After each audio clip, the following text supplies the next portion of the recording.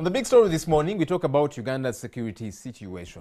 There's so many unanswered questions. There's so many unresolved robberies, unresolved murders, unresolved kidnaps. There's still many people that are still kidnapped, and police is still running around trying to see what to do about this. Question: how did we get here? Is it an increase in immorality of sorts? The president in his statement yesterday called people that do things like these swines. He in a way was saying, look, there are people who are bad-mannered and immoral. But is it a question of just that? Is there no issue of, are we competent enough in as far as investigations are concerned? Are we doing all it takes to protect Ugandan citizens? What is the problem and how can we remedy this? Let me get to my guests. Bernard Sabiti. Bernard is a political analyst. Good morning, Bernard. Good morning, Joel. We're also joined by Fred Egesa. He is a security expert. Good morning. Morning. Bernard, let me start with you. Do you feel safe? And the reason I ask that is because, you know, I have many friends who tell me I'm always living in fear. As they drive back home, they get to their gates, they're looking left, right, and center. They are always in panic mode. As they leave very early, they are panicking. They don't feel safe. Do you feel safe? Yeah, you can't feel safe with the kind of scale of these crimes you are seeing. You cannot feel safe even if you are a nobody, quote end of quote. I mean, I was getting into my gate yesterday, and as I parked outside and I went to open the gate, somebody warned me that one day they are going to drive off with my car, that I shouldn't leave the auto running when I go to open the gate. He said, what if somebody comes actually and drives off? And that's when I realized that some people actually are too conscious. I've never thought about that because I do it every day. But you can see that I think they are just becoming too many instances. And I think you cannot blame people really for thinking that they are almost helpless to protect themselves. And this is not very good at all. From the political side of things, actually, this is a black eye for the government. Because you see, there are not so many public goods that the government delivers very well in this country. When you look at health, education, infrastructure. But for a long time, a lot of people gave the government a pass that at least when it comes to security, people can sleep. That's the saying that has been going around. But now, even sleeping now is questionable, is not guaranteed anymore. So that raises a question really that where is the government's legitimacy left in terms of governance? Because security is one of the most important public goods that citizens expect from their government. Now that it cannot guarantee it, that becomes a serious problem. Fred, how did we get here? I don't know if you are on social media, but many folks on social media will really pretty much say what Bernard is saying. They live in fear, even though they are not prominent people per se, because again, we've had so many people that are not prominent that have been attacked, that have been robbed. It's just that because they're not prominent, it doesn't get out there. But how did we get to be this way?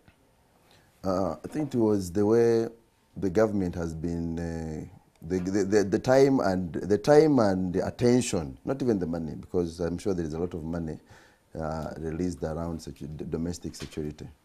But I think the way the government looked at security, the way in several countries, like go to Kenya, go to Nigeria, go to some other countries of ours, where we have equal levels of maybe of several things. You look at, they have what we call research centers, crime research centers. So for purposes of understanding crime and then prevention and then warning the public and things like that.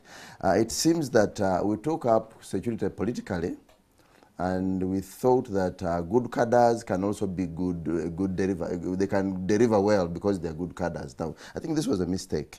Security, especially domestic security, is far different from the national security of guarding borders.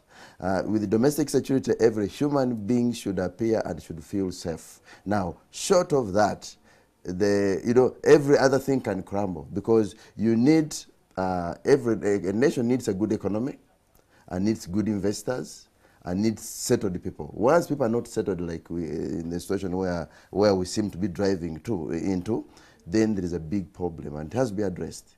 And not only, let's not just say government. All of us, the elders, everybody should get concerned and wake up.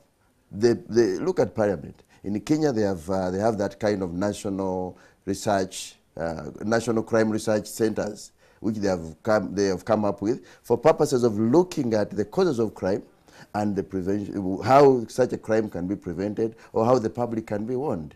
Here we seem to say if it is not the president handling security, it should be Kaihura, it should be the army, and then we leave it at that. And I think this is unfair. Bernard, the president's statement yesterday was quite scathing.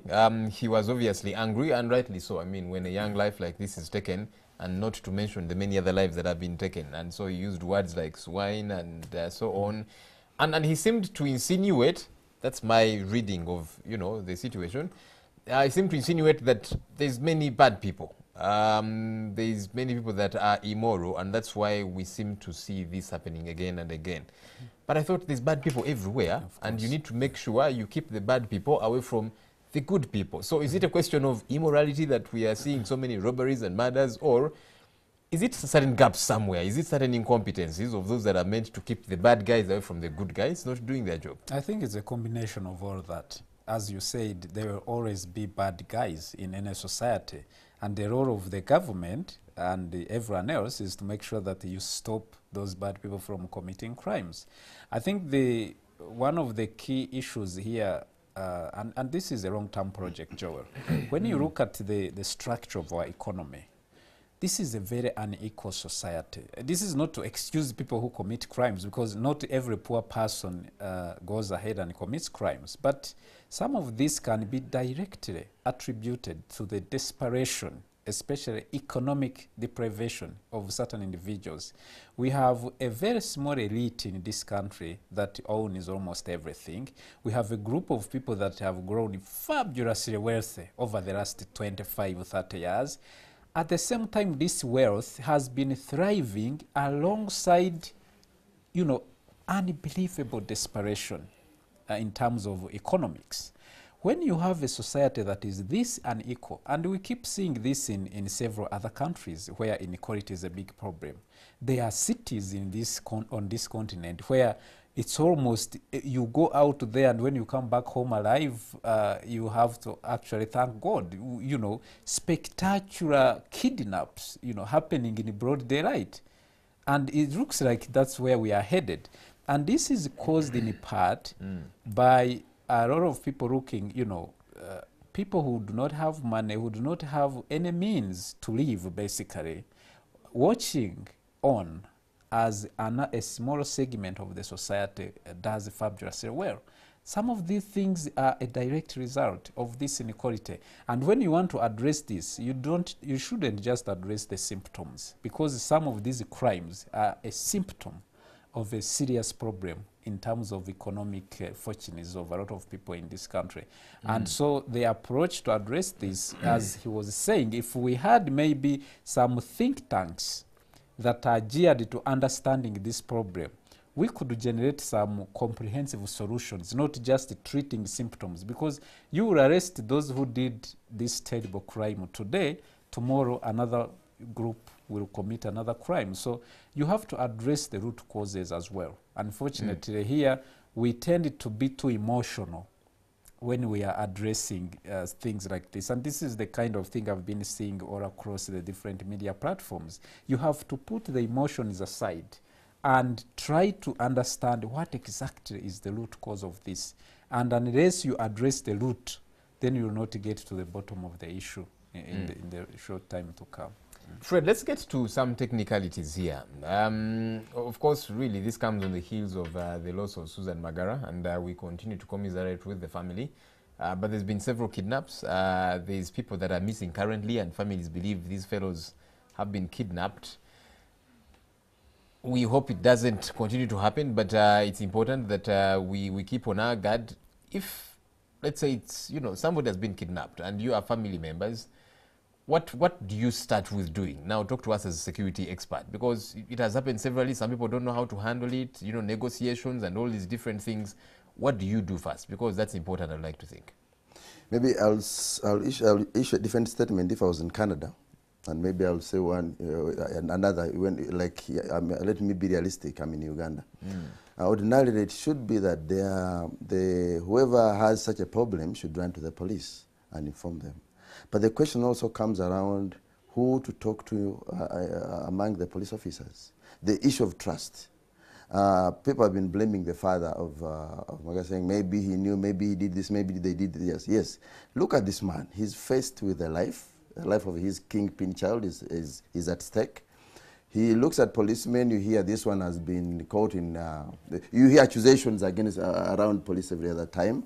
Now you do not. If you could follow the voice, someone says, "I know so much. Don't touch Interpol. Don't touch this. Don't touch the other." Now here is a situation where someone gets totally confused, and as a parent, maybe as very experienced as I am, I would possibly have done what the father did, because I'm not certain of who to go to. That's why in developed countries, or in countries that have kind of put security at a good focus, they have special houses, not like police stations, where people can call, people can walk in, and in confidence issue their complaints, and then the complaints are taken up in confidence.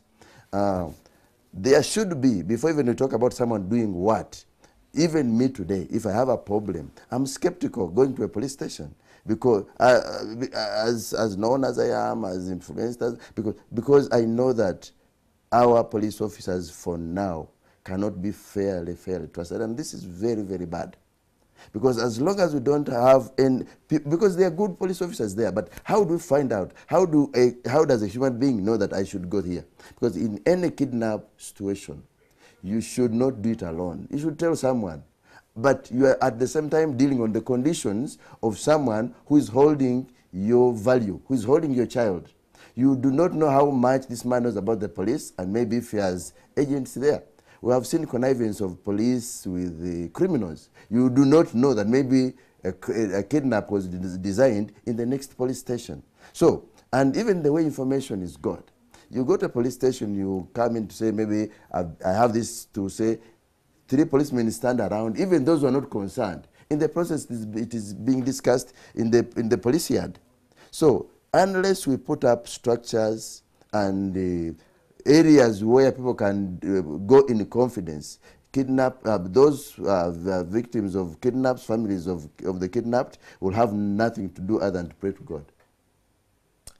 Wow. Is our man Kaihura failing, or are we being too hard on him? Of course, all eyes get to be on him.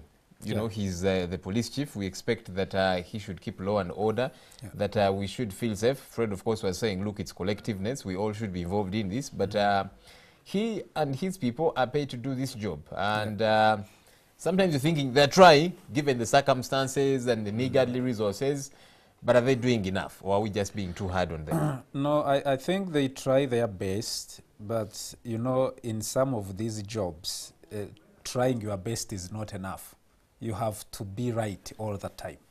Because you know that other very, very emotionally charged story of 2 kids who were kidnapped and taken from Ruwero to Hoima, I think. And the police did its work, and the children were recovered. I think they have had a few other successful operations in cases of kidnaps.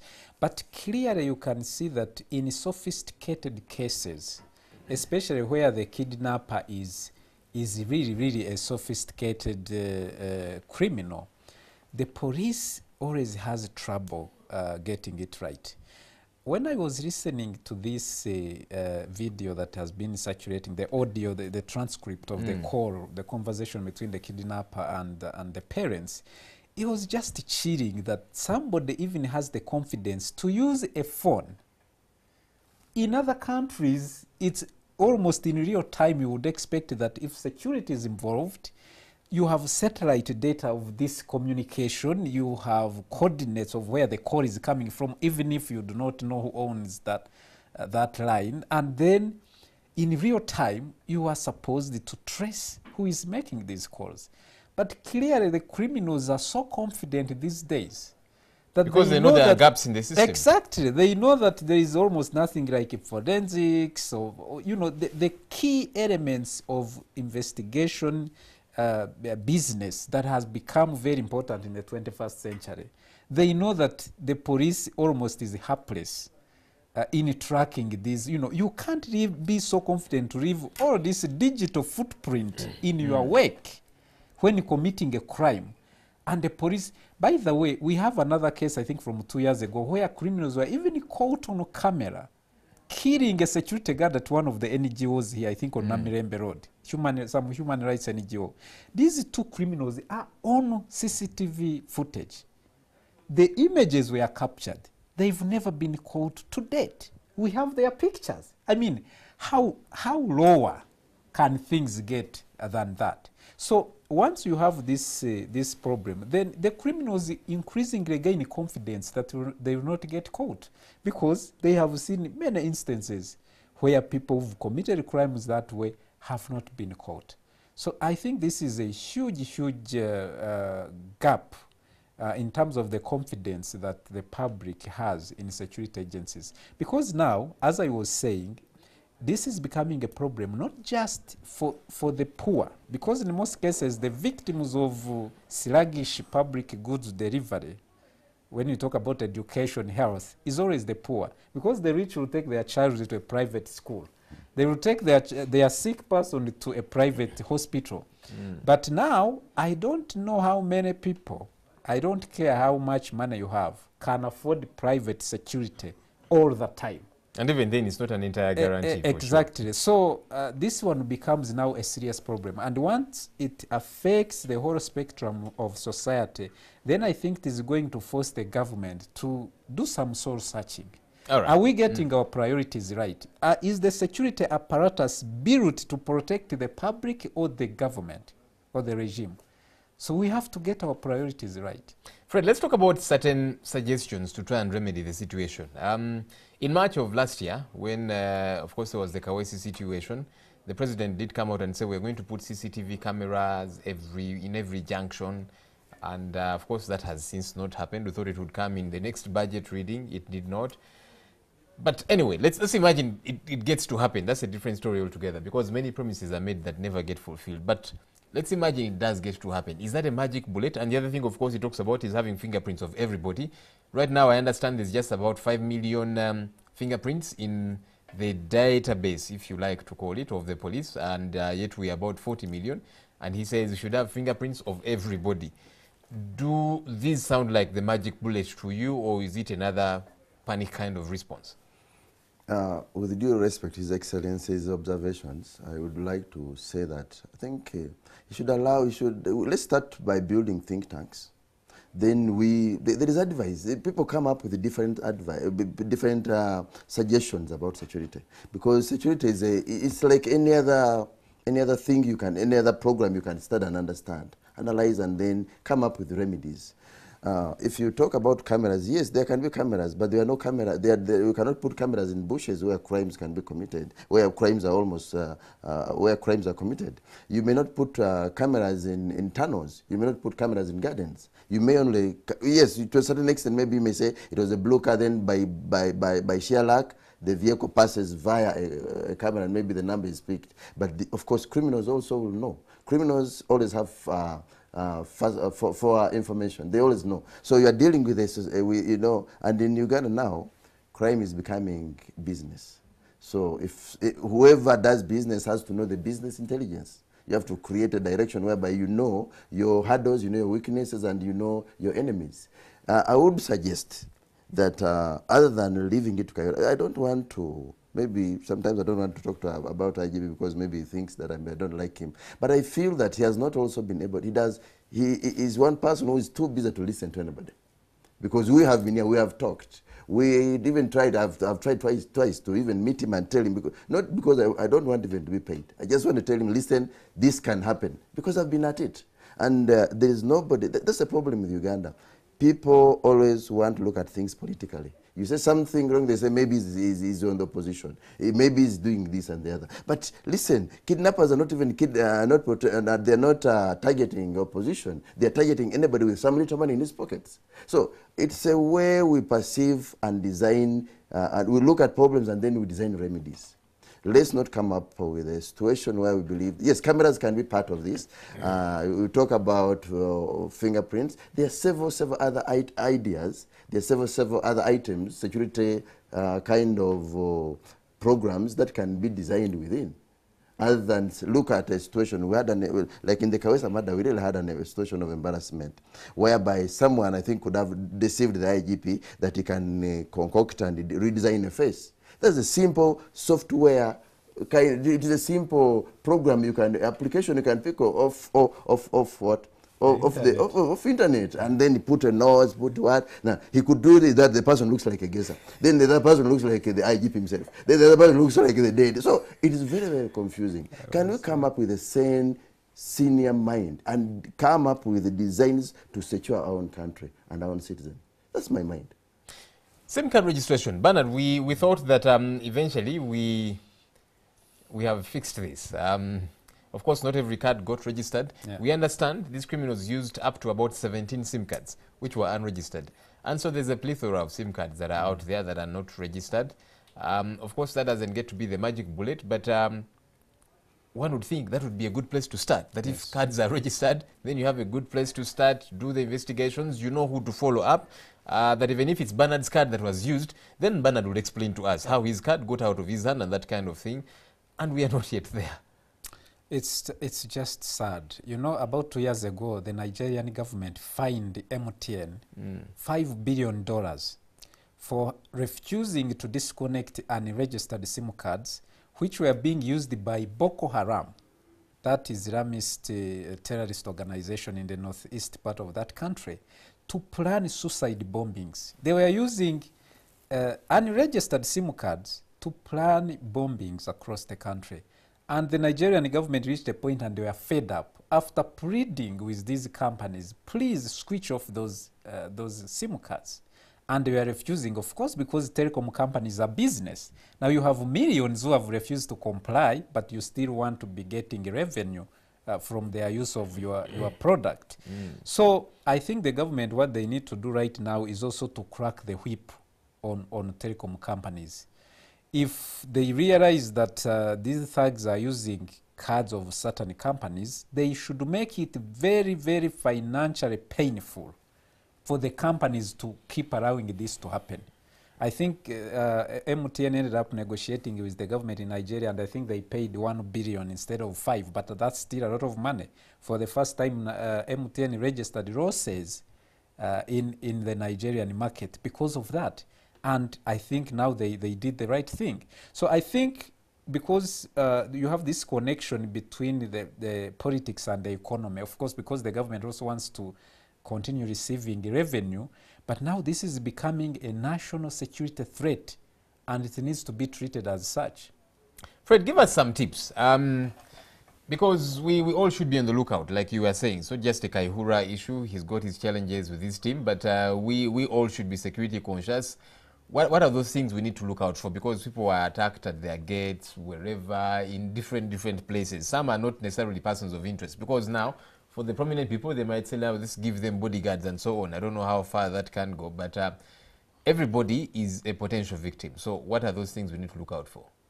Like kidnaps, there's a percentage that goes to the relatives and people you associate with. Because they're the people who know if you are capable of even dealing with the ransom. So you should be very capable of having your own, you should monitor everybody, relatives, cousins, friends, brothers and sisters. There are some cases where even sons and daughters have kidnapped their own. So you have to be very careful. Two, you don't put your information in one basket. Like if you have 5 businesses you are doing, or maybe banks, of course, we have a problem that even bank information has been infiltrated. But all the same, we cannot just give up and say, let's keep quiet about this. What is very, very important is as you walk, be sure to inform, because most of the kidnaps in Uganda are not very forceful. though we have talked about it, most of the kidnaps, the people are just lured, meaning that you are lured by that person who knows you. I've been telling people that if you are to have any meeting, especially at night, or maybe in a off-town or off-road or in like homes, be kind enough to yourself to inform choose one person or two. You inform them on WhatsApp or maybe on phone. I'm going to meet so and so. Now after meeting him, I've left him. You just try to use a bit of your phone. For those who don't have phones, I don't know what to say, because really you can be grabbed at any one time. Because someone will try to persuade you and then catch you. So there should be a situation that you communicate your movements. And if you are to move, be careful. Like if someone comes and maybe knocks your vehicle, like in the form of an accident, just drive off. You don't need to stop, especially at night. There are situations where someone tends to knock you for purposes of coercing you into stopping. Make sure you do not stop. Be very careful about who you share your business information with, because that's where someone creates it is not like in Nigeria. People can even kidnap if someone maybe wants a meal. He can pick someone, and in the process he gets his meal, and then he's good to go. So, but with Uganda, it's like mainly it has been economic, and people are looking for money. So we have to be very, very careful of which border takes you home, which person you meet. Don't go into this impromptu kind of meetings. Please come and we meet. There is something urgent. Anybody can kidnap you in Uganda. Interesting. Bernard, still a little about this SIM card registration thing. There are people that feel we give out too much information, and we are not too sure in whose hands this our information is. Information about who we are, how old we are, our parents, where we stay, what we do. Basically every little bit about you, and if the wrong hands get a hold of that information, there's trouble. Do you worry about that too? Absolutely, because data protection now is becoming an issue. I think there's even a law in a bill, a data protection and privacy bill that was tabled or passed. I'm not so sure if it was passed yet, but you know, one of the key tenets of being a citizen is the fact that you have to trust the government. To a certain degree. Unfortunately, you have no way around that in some areas. So when you go to a hospital, you volunteer information on your health. When you go to school, you give out information on education. When you are getting a passport, you give all this information. Sometimes there is no way around it but to trust that the custodian of this information is going to be a good steward. That's the premise on how a country runs. However, I think that sometimes the assurance, because we know that sometimes the private entities that have data from private citizens have actually shared that data with the government and security, and not always for genuine reasons. We know, for example, that if security wants to know about information about you, they will go to a company that gives you a phone service or telephone services, and they will get all the information. They can track your phone. No, of course, with the cooperation of the company. I think the custodians of personal, private, or citizen data need to assure the public that that data is safe. And again, we are in the digital economy. Cyber security is becoming a very, very big problem right now. Because the hackers I hear of stories of how hackers actually even withdraw monies from banks, but sometimes banks don't publicize that because that would undermine the confidence of their customers. So it is becoming a big problem, and you can even see how the developed countries grapple with this. Russia hacked the election, the 2016 US elections, because now security has changed, and that's what he was saying. Unfortunately, most of the poor countries, especially in Africa, have been unable to cope with the changes. So we still do security as if we are in 1960, and yet things have changed. That's why all these elements that he was talking about, you need to look at this comprehensively. Cameras alone will not solve the problem. Maybe if there had been cameras on the gym where the late Susan was kidnapped, probably they might have picked the footage of those people who did it. But that's just one element. As he said, a lot of crimes happen in far-flung places where you can't install cameras. That's why People security is important, you know, cyber security and technology. It needs to come from a comprehensive side of things, and this is why this issue really needs to be studied more, you know, to understand in Uganda's context what is the most possible effective comprehensive security strategy that we need to have in light of how the world has moved. We cannot continue doing things like we are doing them 20 years ago, even 10 years ago. There was no WhatsApp 10 years ago, you know. The way the world is changing is amazing, and we need to keep up. Fred, how easy, or for that matter difficult, is it to get a hold of perpetrators of such crime? Because every time it happens, we get confidence from police or even the president who says we are going to catch them. And that's the statement we keep hearing, we're going to catch these thieves. You know, we are on top of this, or these bandits, or these killers. But it never happens. Are they that elusive, or is it that difficult to catch them? Because, you know, now on social media, you'll hear people saying, wait a minute, maybe there's a lot more than meets the eye. How difficult is it to get a hold of these guys? Could it be that somebody is protecting them, or I don't know? What I'm looking at is a situation where police has kind of mastered the way people hold information and tragedies. So they know that people after about another month we have another tragedy, so that one will cover the other tragedy and then it will be forgotten about. If the police was serious, I'm telling you, there is enough brain in Uganda, there's enough experience in Uganda. It's only that they're very proud. We have a lot of ex-servicemen who have handled this case, who have taken the taxpayers' money to train, and they are just in villages digging. They have gathered young people who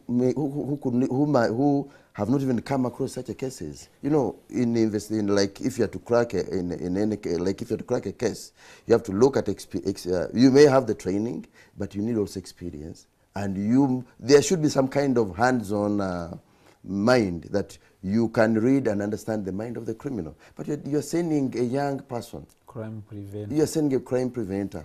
You're sending a person very well pipped, but junior in experience. What do you expect him to come up with? Definitely. And you know, because I've looked at investigators here.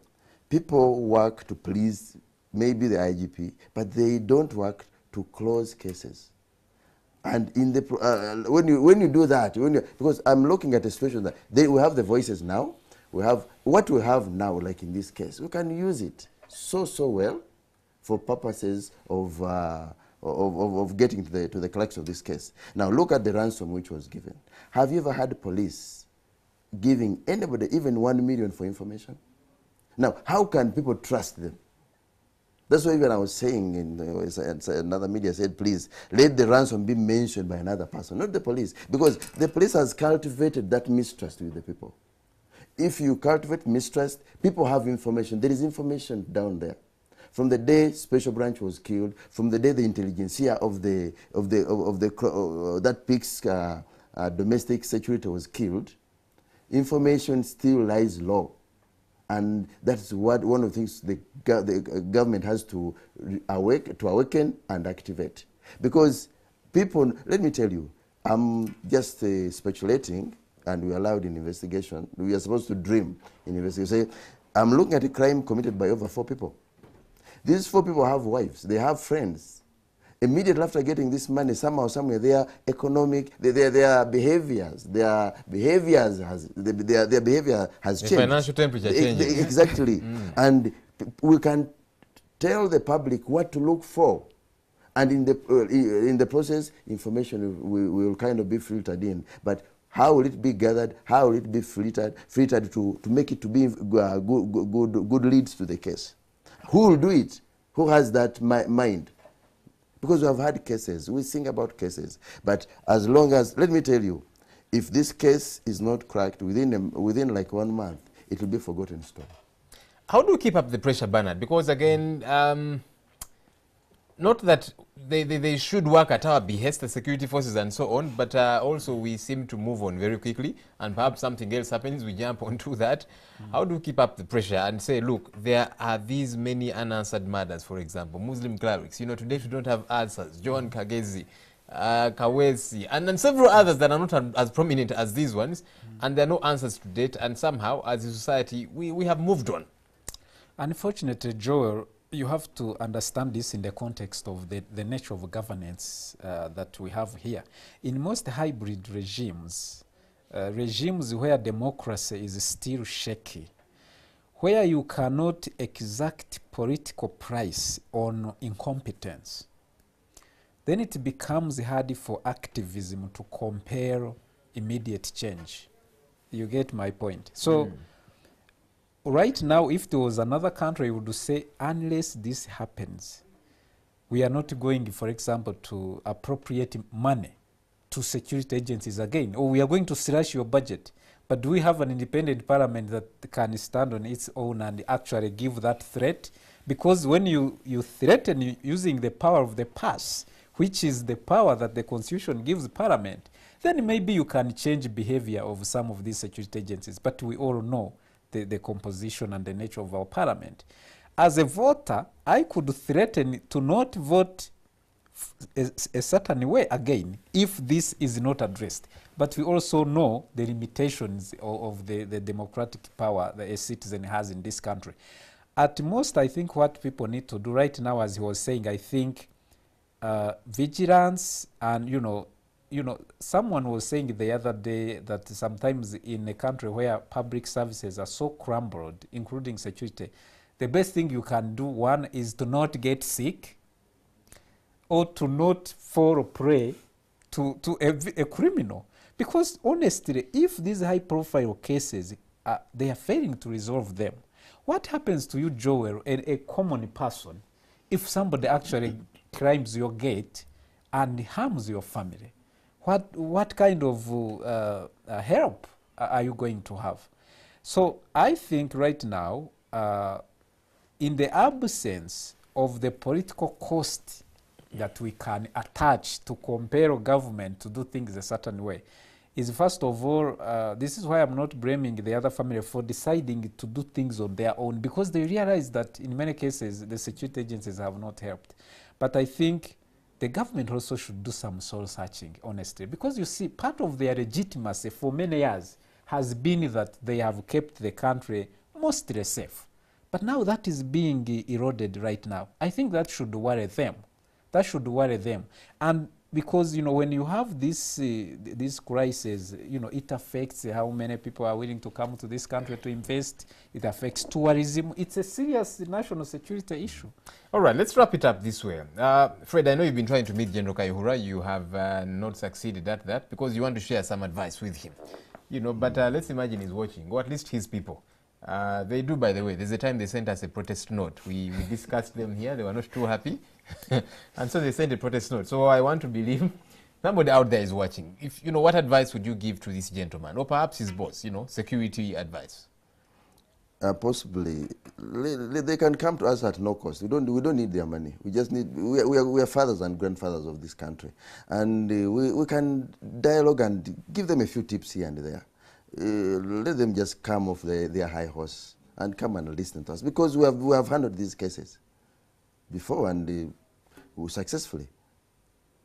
Okay, so there you are. Very plain, simple piece of advice that you get to learn to listen. I know that they say our president is Tohabura, he doesn't listen and all these different things, but it's important to listen. No one knows everything. So General Kayihura, you have heard, and together with the rest of your team, we need to fix this together. And so if there's people that can offer some help, reach out to them. Why not? Thank you to my guests, Bernard Sabeti and Fred Egesa. Thank you for sharing your thoughts with us this morning. That's it for The Big Story. Thank you for joining us. My name is Joel Senyonyi. Good morning.